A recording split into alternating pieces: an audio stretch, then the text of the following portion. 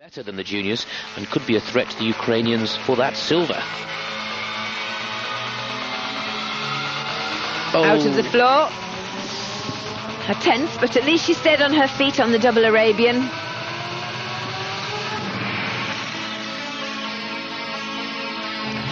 And this code is so difficult for the gymnasts to actually achieve their 10 start value.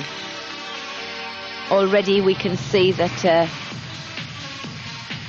she is going to lose many marks for her lack of extension out of the floor in her footwork. She might well be a strong tumbler, but the dance is lacking a little. Straight front, double front. Shades of Prudanova, the great Russian.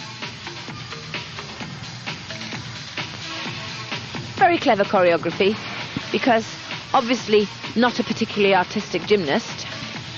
Fell out of the double spin a little, but certainly powerful. But I think the critical piece of apparatus for all of these teams will be beam.